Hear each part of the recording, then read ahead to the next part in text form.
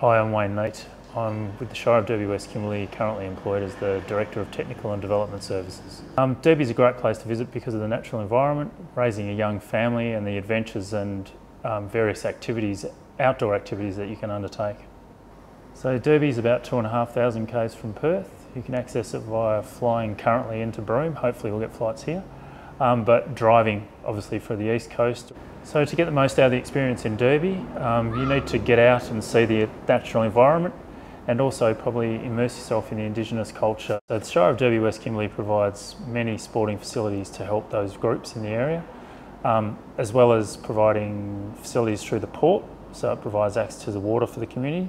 And it's also trying to provide, well, it's got 3 airports, 2 of which currently operating into each of the towns for small commercial aircraft, but hopefully larger flights in the future so community come direct here. So in Derby there's many activities you can do. Obviously the natural landscape with its gorges and rivers systems. There's fishing, crabbing, Indigenous tours, there's caves in the east part of the Shire. There's so many different things you can do here. Islands, sea adventures, horizontal falls, you name it, you can do it. So if you can come to Derby and Fitzroy Crossing and explore the true Kimberley.